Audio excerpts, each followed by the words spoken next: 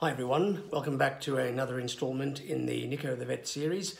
Those of you who've been paying attention will notice that there's been a bit of a gap since the last video I've done, and that's because I took a little bit of a hiatus in the process of moving house, but we're back on it now and we'll carry on. Excuse me. So for today's talk, I thought we might tackle the subject of dry eye in dogs specifically. So it's rather self-explanatory. Dry eye means the eye is dry. The fancy name for it is Keratoconjunctivitis sicca, which sounds like a bit of a mouthful, probably because it is a bit of a mouthful. Kerato refers to the cornea. The conjunctiva refers to the transparent membrane lining the outer part of your eye, as well as the outer part of the eyeball, as well as inside of your eyelids.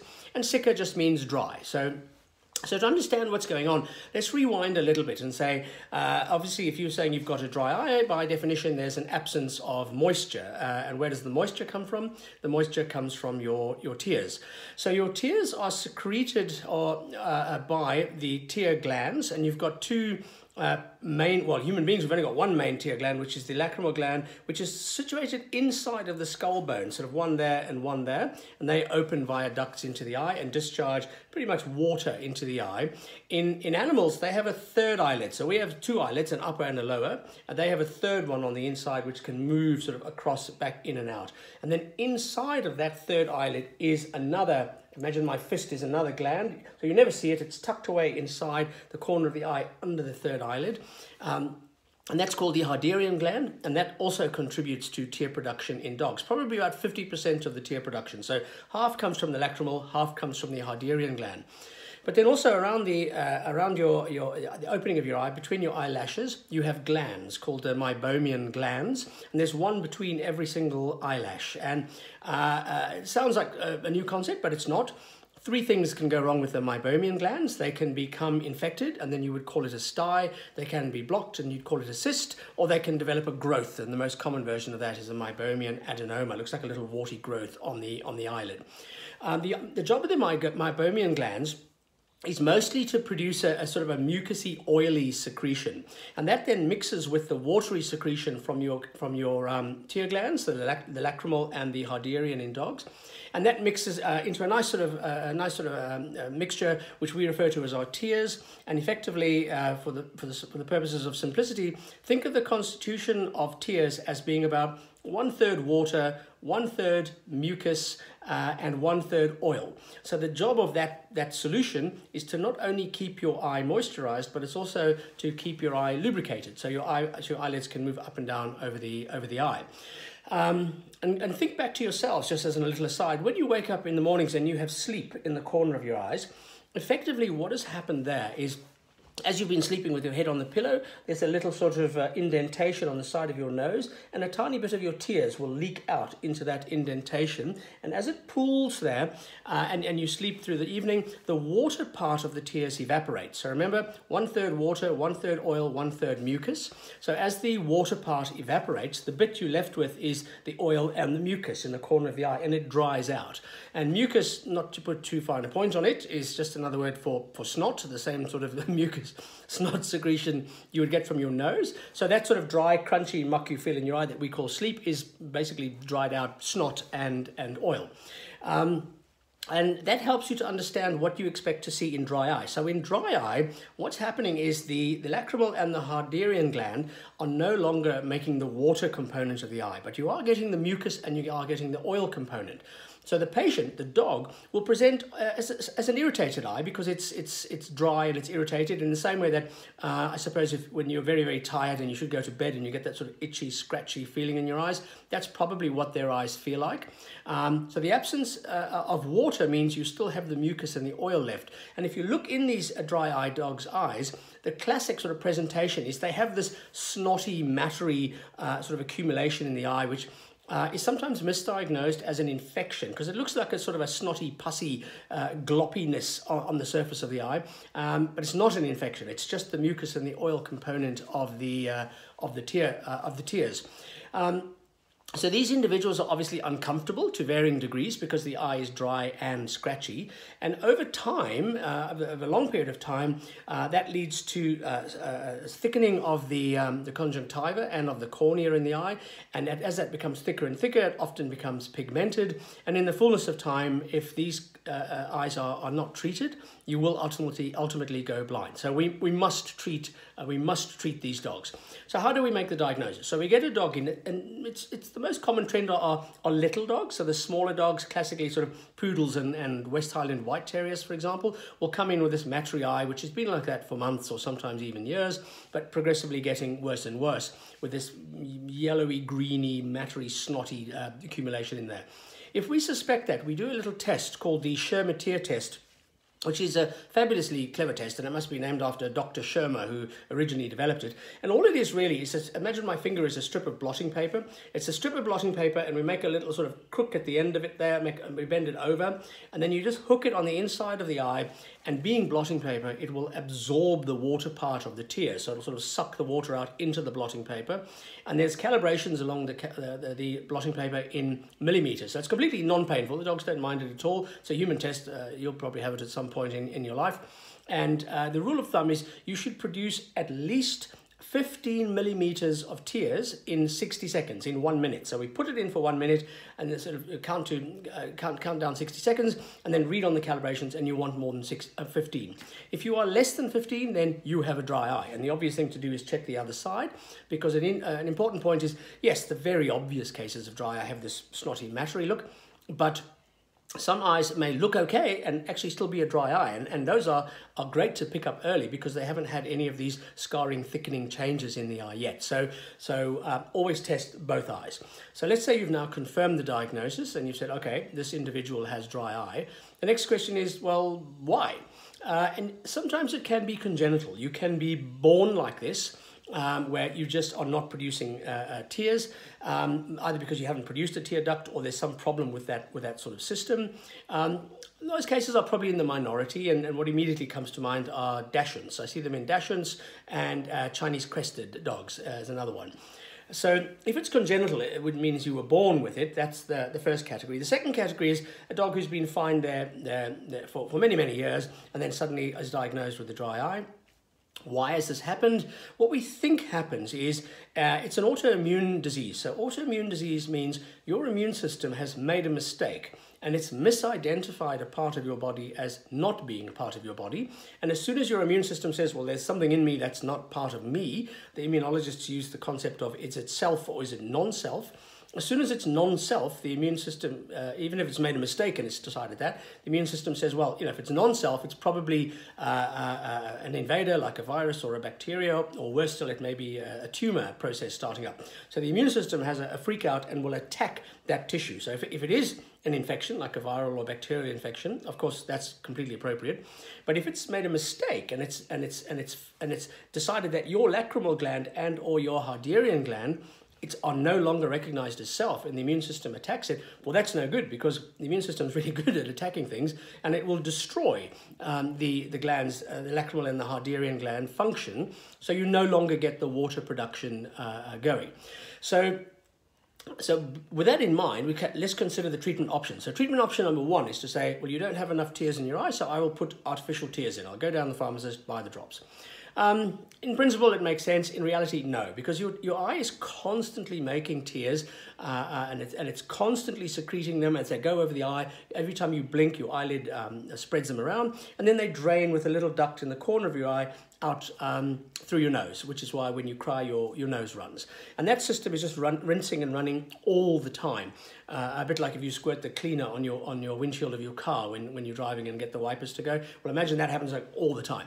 So if that process has stopped now because the autoimmune disease has destroyed your lacrimal glands, or you were just born with them not working, your problem now is that to get it all going again, to get it improved, is yes, you can either put artificial tears in, but again, you're just not going to be able to put them in often enough because you cannot mimic this constantly filling, draining process unless you are putting the teardrops in, the artificial tears in, every 5 minutes, 24 hours a day, 365 days a year. If you could do that, probably you'd be okay, but in reality, that's just not going to work. You couldn't even do that for yourself. So a much more elegant solution to the problem is to try to stop the immune system attacking the lacrimal gland. In that way, the lacrimal gland can hopefully recover from the damage that has been done to it, and it can resume its normal function of producing the water part of the tears, and then it will produce the tears sort of every minute of every day, and you don't have to try and do it yourself every minute of every day. So a much more elegant solution than replacing the tears manually is stop the destructive process and let the factory, the lacrimal gland, fire up again and start making the tears for you. So again, if we're saying it's the immune system which is attacking the lacrimal gland, clearly what we need to do is tell the immune system to back off. Now, how do you do this? You need immunomodulatory drugs. So you need medications that will tell the immune system to calm down. So the classic one that people would think about would be steroids. The problem with steroids is they just don't seem to be effective in this condition. But fortunately, we have a few alternatives. Probably the most well-known and probably my favorite, just because it works the most consistently, is cyclosporin. So cyclosporin is a medication that in human beings they would sometimes give us if you had an organ transplant to stop your body recognizing your new liver as non-self and rejecting it. So it's a big hitting drug in human beings. In the veterinary world, we use it very, very commonly, and it's very, very well tolerated in our patients, because I know some people are anxious about using cyclosporin because they've heard anecdotally in human beings, it's a really big deal drug, it's a very powerful drug, it can do lots of harm. Yes, that may be so in human beings, but it's not in dogs. So we're pretty laid back about using it in dogs. So it comes in an ointment. The proprietary form of that is called Optimune. It is devilishly expensive, but it works really, really well. And we think what happens is you put it in your eye twice a day to begin with, what we think happens is some of it goes back up the duct into the lacrimal gland, and when it sort of infuses into the lacrimal gland, it sits there and it protects the lacrimal gland from the immune system. So it's like, stop attacking me, and it holds it at bay, and then the factory can resume normal production of the water part of the tears. It works 9 times out of 10. It's a great product. It's not going to work for your congenital case, so the case where you were just born with fundamentally either without the lacrimal glands or fundamentally just defunct ones. Where it's effective is if the problem is being caused by an immune system reaction. You can get compounded formulas of it cheaper, so you can go to a compounding chemist and ask them to make it up for you as an eye drop. In my experience, it just doesn't work anywhere near as well as the proprietary form called Optimune. So that would be my first choice. If that doesn't work for you as an individual, and remember, no medicine works for everyone every time. If that one doesn't work, then an alternative eye drop is tacrolimus, which acts exactly the same way. Again, you put it in the eye every day. It's very well tolerated. It goes back through the ducts and it protects the lacrimal glands against the immune system attack. And we get quite good results with those. So there's some debate on whether we should use cyclosporin or tacrolimus. I think they're probably as good as each other. If both of those have failed, that's already a concern for me in practice, because they work 9 times out of 10. So if both of those fail, there is a third drug we can try called pilocarpine. It's really more appropriate when the problem in that case is not that the immune system is attacking the lacrimal glands, but more with the problem with the nerve supply to the lacrimal glands, telling them to do their job, which is to make the water part. So that's usually going to be a unilateral, so only on one side that you have the dry eye. And in that case, if it is a neurological problem, then pilocarpine may well solve your problem. Unfortunately, there are a small cohort of individuals who just don't respond to any of these medications. And what do we do about these guys? Well, like I said in the beginning, if you are not making enough moisture in your eye is going to dry out, it's going to suffer damage and scarring, and you will go blind for sure over time. So if no medication is working for you, we need some way of getting liquid into the eye 24/7. And it's not practical to try and do it yourself with eye drops. So some clever person somewhere along the line came up with a very elegant solution to this. We all have multiple salivary glands producing the spit in our mouths, and probably the biggest one is the parotid salivary gland, which runs sort of down the side of your face about there, and it opens through a long tube that goes under the skin on your cheek and opens up into your mouth in about that sort of position just there. If you look carefully in your own mouth, you'll see a little, it looks like a little nipple there, and that's where that tube opens up inside. So some clever person figured out that what you can actually do is do an operation where you got this salivary gland producing spit, again, not tears, but tears and spit are remarkably similar. So you're producing spit and it's draining through this tube into your mouth. What you can do is a surgery where you relocate that and you have that tube opening up on the inside of the eye. So that means the spit you're producing is now going into your eye rather than your mouth. Of course, your mouth is fine because you've got many, many other salivary glands. And this ensures that the eye is moisturized all the time. There are two potential problems with these. One is quite striking but not necessarily important, is that every time your dog sees food or you're about to feed them, and just like us, when you see something and you're hungry, you salivate, they'll get what appears to be a watery eye, and that's because basically they're producing a lot of drool that's coming out of their eye, and it just looks like sort of wet fur on the edge there. Sometimes after the surgery, that will be quite pronounced for about 2, 3, 4 months or so, but usually that will settle down and go away. Probably the biggest complication of the surgery itself, assuming the surgery all went fine, is that there is more calcium in your spit than there is in your tears. And sometimes what will happen is that higher level of calcium, and this varies significantly from individual to individual, but now that you've got this high calcium fluid going into your eye, it can lead to calcium deposits on the surface of the eye, and that's a big headache. We can sometimes control that using a medication called doxycycline, and also anecdotally adding buttermilk to your diet. So don't put the buttermilk in your eye, add it to your diet. Again, I don't know who thought this up, but there's some anecdotal evidence to show that if you have about 20 to 40 mils of buttermilk added to your diet, it reduces the amount of calcium in your spit, so you have less calcium in your eye. So that is the ultimate sanction, is the surgery. I would always prefer to do the medications rather than the surgery, because things can go wrong with the surgery. Ultimately, if you can't do any of these, and it's cost prohibitive for some people, you can't do anything, then yes, you can palliate for as long as you can with moisturizing eye drops. But again, you're just never going to match what the eye actually needs, and ultimately you will have a long-term uncomfortable eye with varying degrees of pain or discomfort to the individual dog. And ultimately, they will always go blind. So really, if we possibly can, we would want to do something to help these guys, and it's extremely rewarding to help them. So you know, you really would want to. So to sum up, if you have a dry eye from birth, then really the drugs that we try, you'd want to try them, but probably they're not going to work, and you're looking at a parotid duct relocation.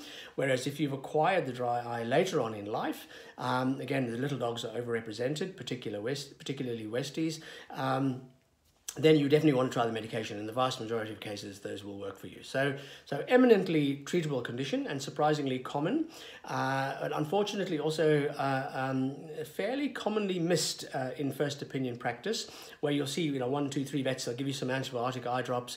The eye will get a bit better because the eye drop has the effect of replacing the water that you're not producing yourself. So you'll get some sort of respite, and the eye will look a bit better, and then it'll be worse again. So if you've been to the vet 2 or 3 times with what looks like a pussy, mattery, snotty eye, just ask them if they haven't already done so, just ask them to do a quick Schirmer-Tear test. So it takes all of 2 seconds to do, and it'll give you a definitive answer one way or the other. And the trick is, do these tests early in the progression of the condition, so that you can reverse the damage that's already been done in the lacrimal glands, and obviously minimize any ongoing damage. So eminently treatable. Why wouldn't you? It's life-changing for these guys when we help them. So thank you all very much for tuning in and watching another installment of the show. I hope to be adding many more in the near future. Thank you. Bye-bye.